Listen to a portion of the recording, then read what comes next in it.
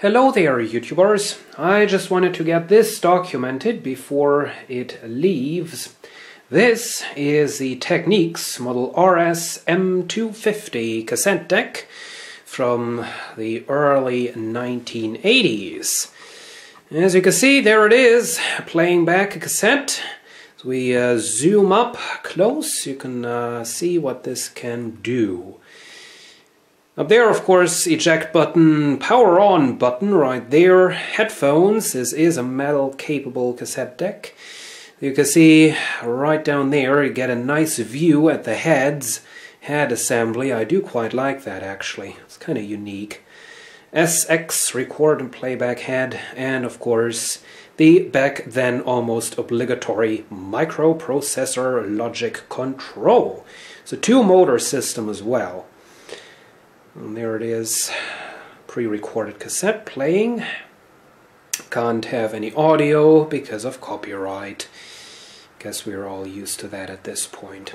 Up there we have a selector switch in kind of an unusual spot. Timer record. And then down below, memory. This does have a digital counter system with memory. Stop, off, play, and repeat. Repeat, of course, is... Well, I'm not entirely sure how that would be done. I'm not sure if it can actually memorize the numbers down there on the counter. If it can, of course, it would just go from 0 to the number you've selected. As I said, not sure how that works. Counter reset is right next to that.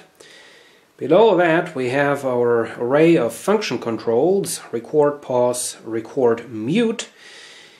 Rewind, playback with a kind of unique triangular shaped LED, and fast forward. Down there is stop, and then next to that is a remote jack, which still has the little cover on it to protect it. Over here we have a nice vacuum fluorescent display. Counter, already seen that. There is the level meter right there. It's one of the earlier ones, as you can no doubt see. It's not looking quite as fancy as the later ones.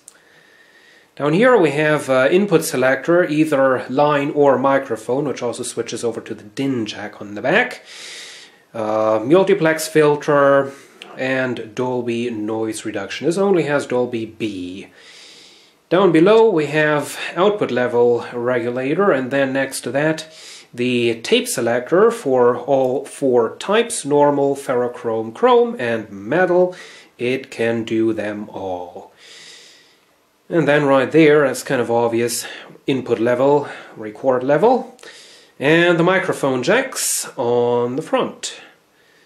Here we have the cassette compartment without a cassette in it, so that you can also see that. You can see we do have a little backlight for the cassette as it plays back. However, we also have a little light shining down at the head. That's another nice thing. I do quite like the way they did that. If I turn off the lights that I have in here, you can see how that all looks, and you can see whether or not your record playback head is dirty. Then, of course, if necessary, you just unscrew the door and clean them. And here we have the back of the unit, unfortunately all made out of plastic. That's not all that great. We zoom in, there we have the outputs, RCA and DIN, all there. Got all the information just molded into the plastic. We have some foreign language sticker right there, not sure what that is all about. There is the mains input, and that's that. So there you have it, the Technics RS M250 cassette deck. Thank you for watching, and see you again soon.